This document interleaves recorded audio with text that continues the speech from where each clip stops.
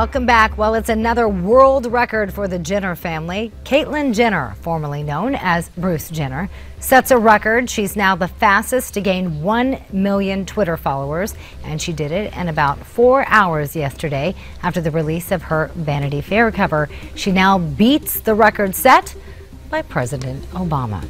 Heavy rain in northern New Jersey causes flooding in several towns. The health department in Newark just put out an advisory warning people not to eat the fish that's been found swimming down the streets because it fears a bacteria in that water. John's laughing. Okay. Iraq's prime minister now admits ISIS seized a lot of military hardware when it overran Mosul last year. That's including thousands of Humvees.